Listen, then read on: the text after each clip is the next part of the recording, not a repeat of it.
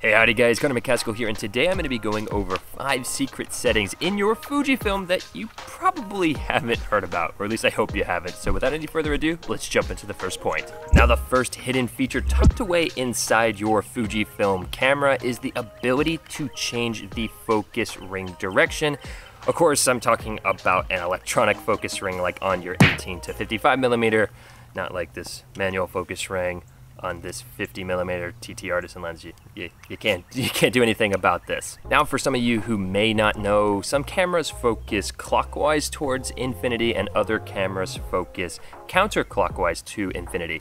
Two common brands that focus in different directions would be, let's say, Canon cameras and Nikon cameras. But the cool thing about these Fujifilm cameras is that you get to choose the direction of the focus ring, and here's how.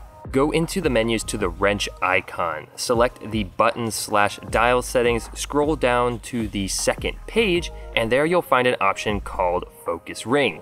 From there you can select whether you prefer a clockwise or a counterclockwise to infinity focus, whichever system works best for you. Let's say you came from a Nikon system to Fujifilm, well, you can make it focus in the same direction. Same goes for Canon, Sony, etc. Now, if you shoot an F-log on your Fujifilm camera, there is a great view assist option. This option is pocketed on the second page of the screen setup menu on the wrench tab.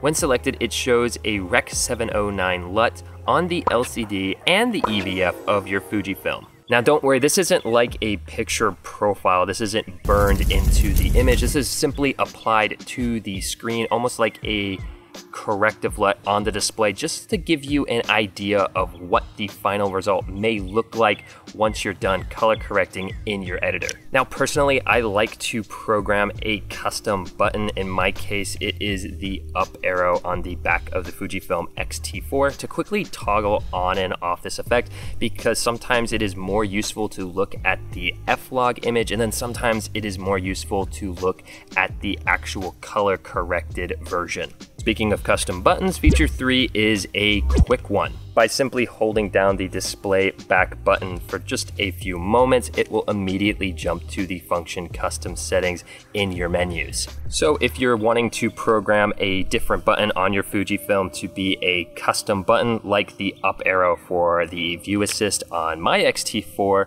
this is just a really handy shortcut.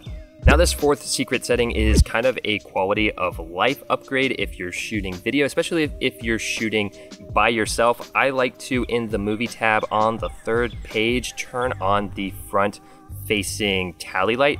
I do this right now in this case for recording myself, whether I'm vlogging or on a tripod like this.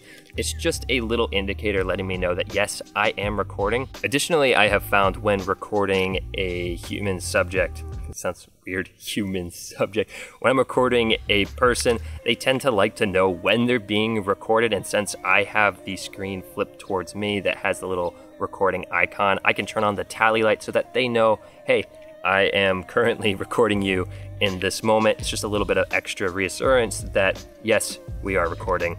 I like it.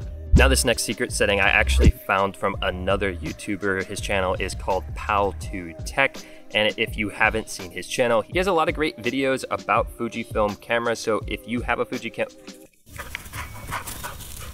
his channel has a lot of useful information when it comes to Fujifilm cameras, so definitely go check out his channel. Chewy, what are you doing?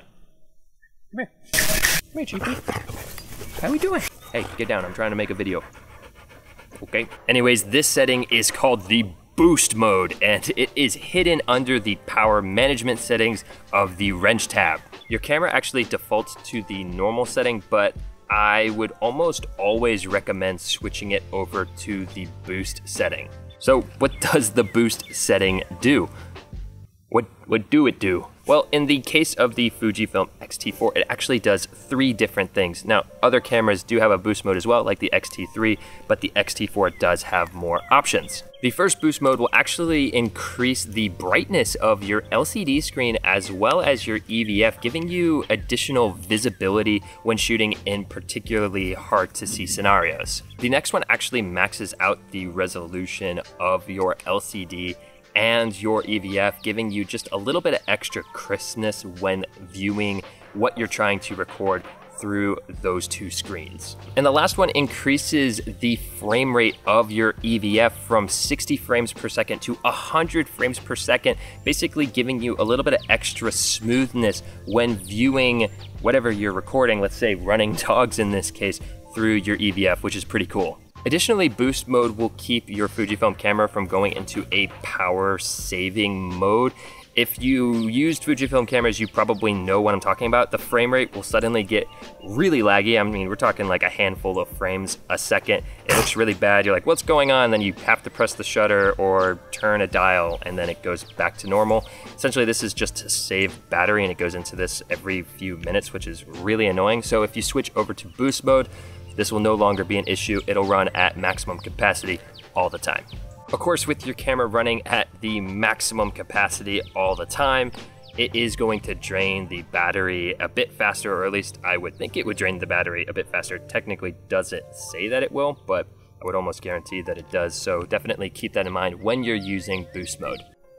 Anyways, guys, that was just 5 secret settings that I found when diving through the settings of my Fujifilm XT4, although this one is actually Zach Mayfield's XT4.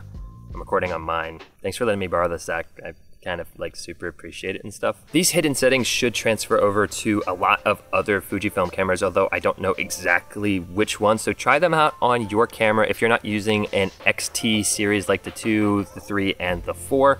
I do know that a lot of these worked on the GFX series when I was using that camera. So let me know down in the comments if you're using a different Fujifilm camera, which ones these worked on. I've actually done a video very similar to this one about Fujifilm secret settings over on the Gear Focus YouTube channel. So if you haven't seen that video, I definitely recommend you go look that one up. There's a lot of really useful stuff that I use all of the time, like a quicker way to format your card other than going through the menu through like 7 different pages, and it's just super annoying. It's just boop, boop, bam. I'm in the format settings.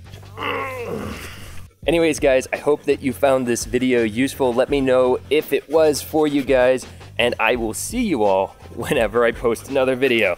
Take it easy, guys.